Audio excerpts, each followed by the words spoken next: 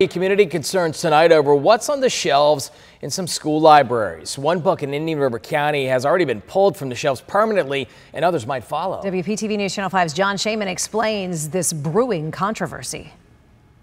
Jennifer Pippin recently heard a mom in Pennsylvania read aloud a passage from the book All Boys Aren't Blue at a school board meeting, and it got her attention. I said, we need to look and see if these books are in our school district. The book's author, an LGBTQ activist, describes discovering his sexual identity as an adolescent. His story received many accolades upon its release last year, but Pippin was dismayed to discover it was in a high school library in Indian River County.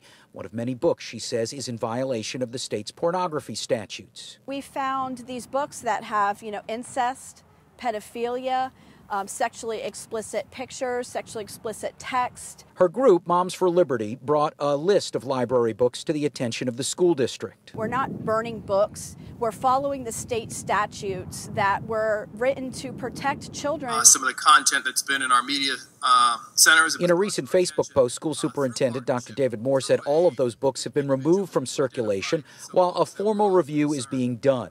All Boys Aren't Blue was removed permanently. This organization doesn't get to tell me that what my kids should be reading. They don't speak for me. Community activist Michael Marsh says everyone can agree there shouldn't be pornography in schools, but some of the books in question aren't new. Why are they a problem now? When did these books enter the school district? So you gotta look that these books didn't come in yesterday. These books have been here, but now all of a sudden, ooh, books, scary. Pippin says she has 2 teens in the school system and adds her kids have not been exposed to anything inappropriate at school. She hopes it stays that way. If adults want their children to read this, they can order them from Amazon, Barnes & Noble. I know that they're in the public library, a lot of these titles. We brought it to the attention of the superintendent, the school district, and they're taking care of it. So at what point is enough enough? A district spokeswoman says the removed book had never been checked out from Vero Beach High School. No word on when the fates of those other books will be decided, but I'm told that before any would go back into circulation, they'd have to be approved by both the